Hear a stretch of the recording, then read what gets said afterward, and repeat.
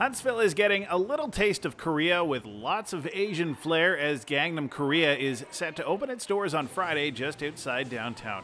Owner Sunju Lee says she's excited to bring this piece of her culture to the Muskoka communities she's called home for many years.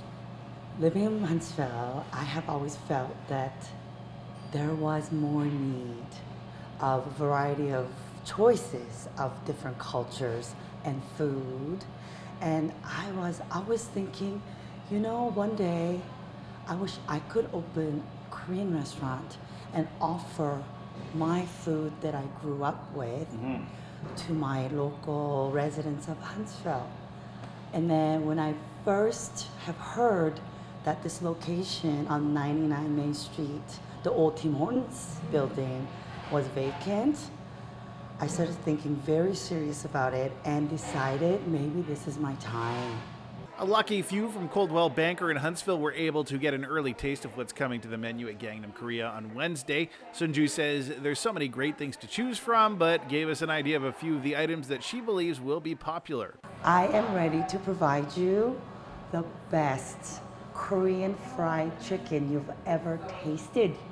It's crispy and it's sauced, drizzled over, and sweet and spicy in a perfect combination, which once you have it, I promise you're gonna be addicted. My dabbap. So dabbap means, in Korean, it's served on a bed of rice.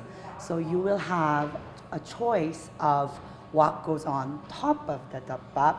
And to wash it all down, Lee is offering a drink that has gained worldwide popularity over the past few years. Bubble tea is actually not Korean, but it's the most popular drink in Asia.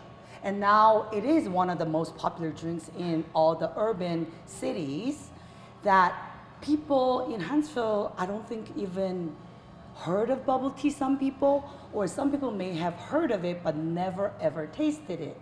So I thought that was something new that I thought I could offer to my residents in local area. I am just so excited to offer Korean food to my Huntsville residents and people in Muskoka, and I promise you will not regret your choice of coming in.